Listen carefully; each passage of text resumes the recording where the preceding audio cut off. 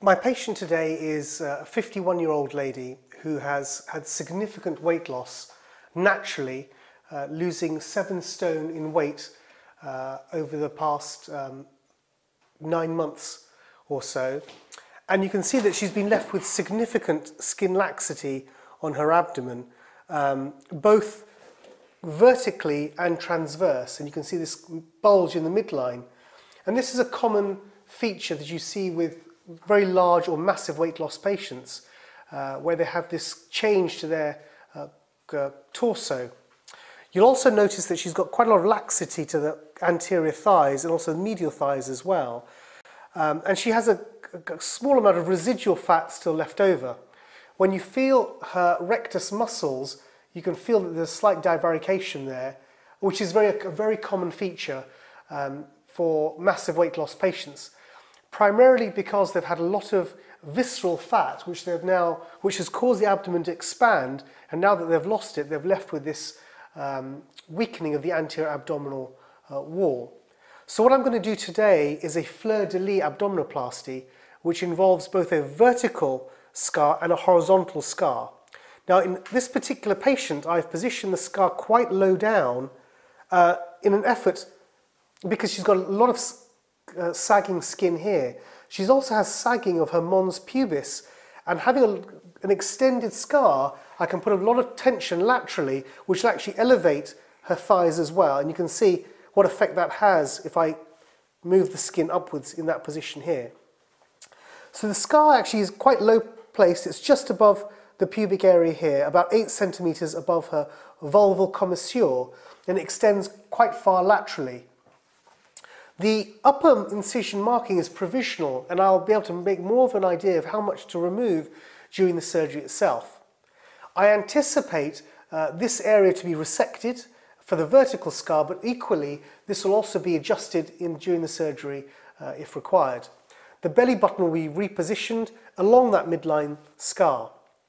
Now, she doesn't have a huge amount of residual fat on her abdomen, so it's not necessary to do a large amount of liposuction. But at the end, I'll actually do a little bit perhaps in the flanks here, just to get that final contour.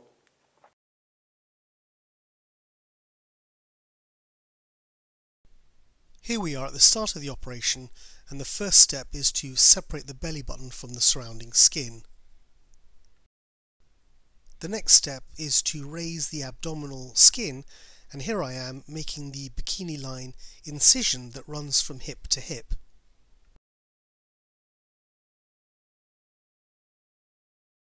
So the dissection is now complete, the abdominal flap is raised, and this is where the skin was originally. And the skin's been raised all the way up, right up to the zippy sternum here.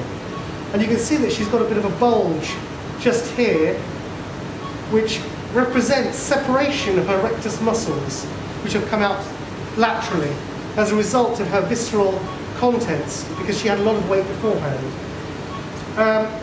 The dissection is right up to the costal margins, and I preserve all the perforators here, laterally, which ensures adequate blood supply to the skin flap.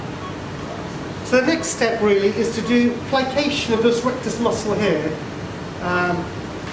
Here's the markings for the plication, and it's these two edges that I should bring together, which will flatten the rectus muscle and repair this weakness, particularly the lower abdomen here.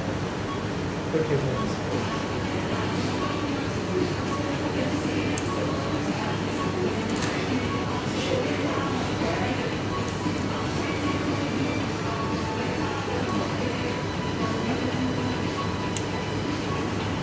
The next thing is to make a cut right down the midline and then redrape the skin and then take it from there, really.